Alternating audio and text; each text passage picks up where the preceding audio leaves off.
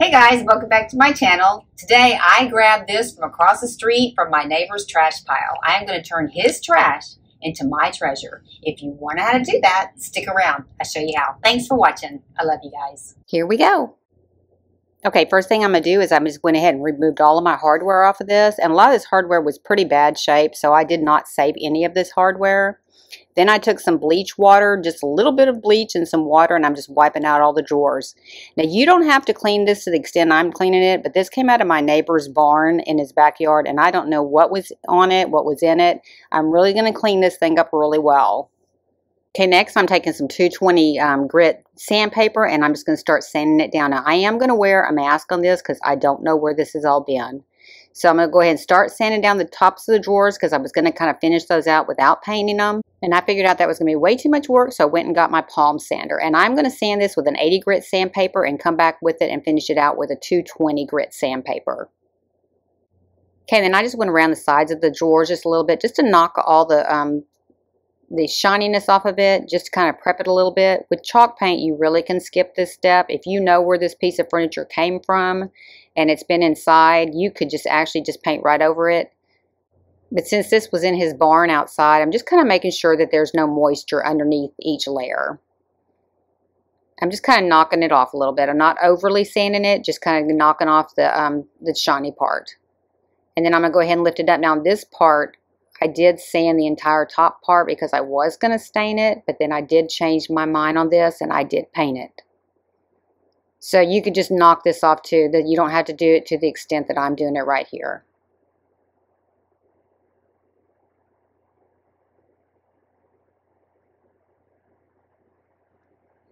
Okay, then I'm just going to vacuum the entire thing, get the main dust off of it first, and then I'm going to come in with a tack cloth and I'm just going to wipe every bit of it down. If you're working on a piece of furniture, make sure you don't skip that step because you want to make sure you get all your dust off before you start painting it. And do your drawers as well. Alright, day one complete. Okay, for day two, I'm just going to go ahead and take my drawers and I'm going to take some painter's tape and I'm just going to go ahead and seal up the sides of this because I do not want to paint this part. I just want to make sure that I get all of it sealed up really good so that when I am painting, my paint doesn't go underneath it.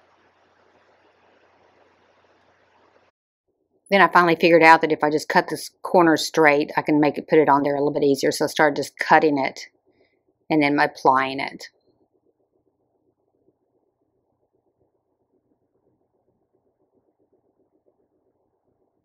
And if you do a project like this where it has a raised area and you do get a little bit of paint on there, I did when I did my painting. I just took a little piece of sandpaper and just put it on my little fingertips and just started rubbing it and I got it all off of there. And painter's tape is definitely your friend. Okay, next I'm going to make my own chalk paint. I'm using the calcium carbonate and I'll mix 8 tablespoons of the calcium carbonate to 8 tablespoons of water to do 1 quart of paint. Now, if you saw my demonstration last week where I tested the different types of chalk paint recipes that are out there, you'll see that this one turned out the best.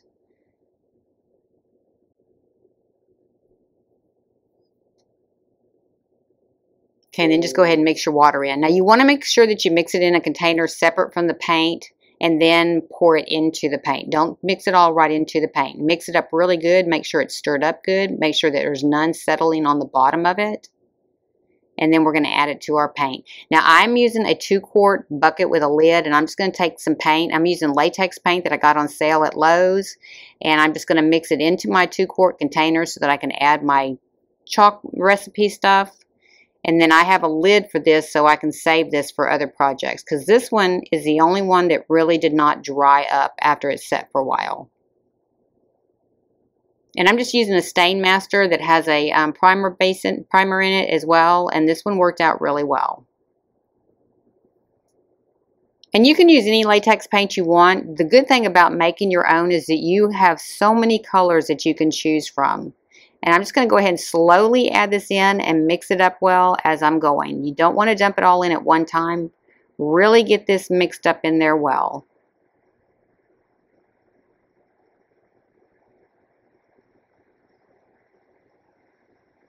Okay, then I'm going to use a paintbrush that is for chalk paint, and I got that on Amazon, and you can just kind of brush the chalk paint any which way you want to. It doesn't really have a rhyme or reason. Just kind of paint it on there. Just get full coverage on there. You don't want to put too much paint on there, but you want enough for, to cover it up. And I ended up doing one layer, let it dry, and then I came back and I redid another layer of paint on it. This kind of project really doesn't take that long. It's just the drying time between times. The actual work on it really does not take that long. And then if you get any runs, like my husband's pointing out right there, you want to make sure that you get all of those smoothed out before this dries. And this chalk paint dries pretty fast. And then I'm going to do the very front part too, and I'm not so much worried on the front if I get it inside the drawer area, because all that's going to be covered up with the drawers. So just kind of you know, get it on there.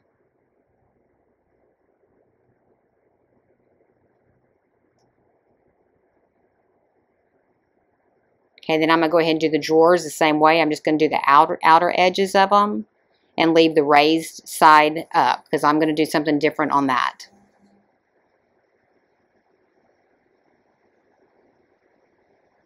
This was actually a great find because it is a maple piece, and it did have the tongue and groove for the drawers, for the front and the back and everything. It's a pretty well made piece, and you can find a lot of this stuff. There's so many people throwing this kind of stuff away. It's crazy. Okay, then I'm going to go ahead and take the tape off while it's still a little bit wet, just so that I make sure that I don't pull any paint off with the tape while it's dry.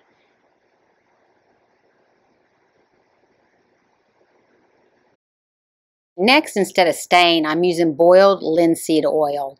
And what this does, it just brings the beauty of the wood out. It just darkens it up a little bit, and it just pulls all that grain up. And what you do is you just rub this on. You don't rub it on too heavy, but put enough of it on there. Let it set for about 10 minutes, and then wipe the excess off. And I did this one, and then I let it sit overnight, and I came back and I did another layer. Now I know that you can see where my handles were, but once I get my new handles on, they won't show up. They were just on this furniture so long that it just stayed light behind those, and the wood darkened up. So even if I had sanded it for a lot longer, it would still show there. Just kind of go in a circular motion as you're doing this, but just make sure that you get it completely sealed in.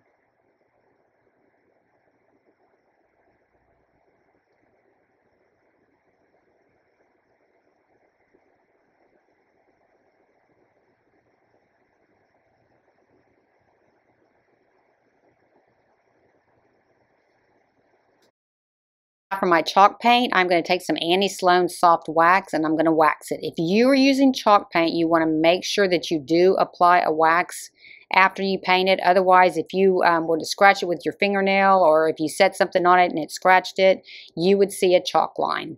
And just going to go all the way around it. You don't have to put a lot on there, but just go ahead and get it kind of really sealed in there. And if you rub it a little bit harder and you spend a little bit of time on it, you can get a shine on it. And I'm going to do this to all my drawers, and then I'm going to do this to my big piece of furniture as well. But you want to make sure that you don't skip this step. Okay, then I'm going to do the same thing on my bigger piece of furniture, on all the black. I'm just going to get it completely sealed in.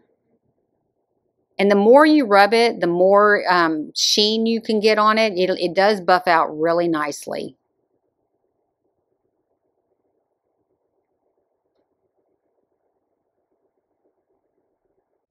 And you can rub this any way you want to. You don't have to go along the grain of the wood. You can kind of roll it, you know, go in circles or whatever. Just kind of really get it buffed out there.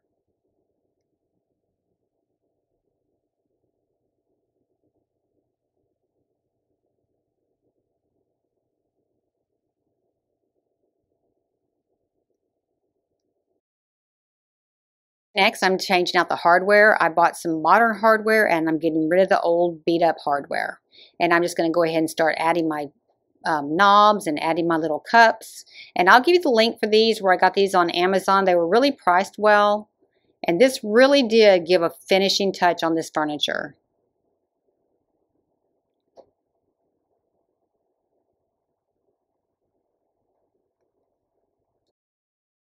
Okay, so again, there's my before picture and then my after picture. If you like these kind of videos, these trash to treasures, let me know in the comments below. If you want to see future videos, be sure and like, subscribe, and ring that bell to be notified when I have a new video upload. Thank y'all so much for watching. I really appreciate it.